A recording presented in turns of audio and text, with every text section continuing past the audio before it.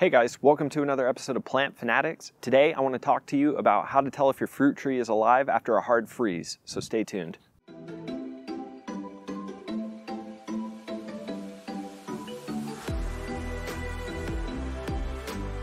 So as people know all around the country right now, we just had a crazy winter storm.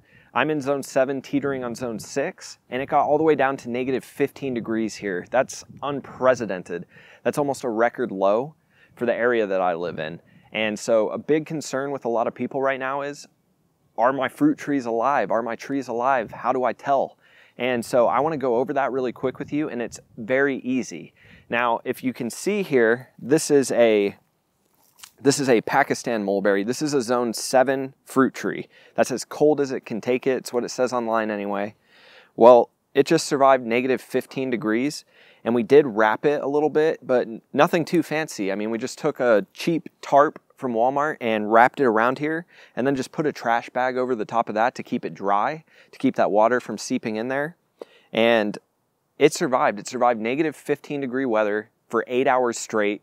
And the high that day was 3 degrees, and then it went right back into the negatives again, not negative 15, but back into the negatives. It's still unprecedented temperatures here in zone 7. And it came through the temperatures. I couldn't even believe it. It did really well, but if you come in close here, I'll show you how you can actually tell. If you just scratch the bark a little bit there, you can see that green. And that's a very good sign that your fruit tree is still alive, it's still doing well. And you're gonna wanna wait a few days after it freezes because the tree's gonna be frozen and it'll still have that green there.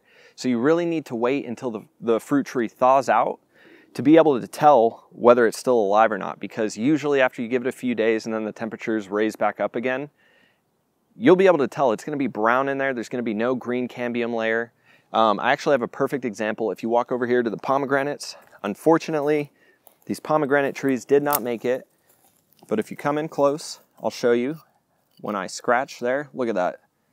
There's no green in that at all. These trees are as dead as a doornail. I mean, there's no bringing these back. They might be alive, you know, down here, but is it really worth it for me? I don't know. That's a decision you have to make for yourself. Is it going to be worth waiting for these trees to grow back again like that? For me, no. I'm just going to pull it out of the ground and replant it with something because I stress out way too much whenever it gets cold like that. And it only happens it's only happened once before in Arkansas history. So, I just don't want to stress out about it anymore during the winter. So I'm going to go ahead and replace this guy.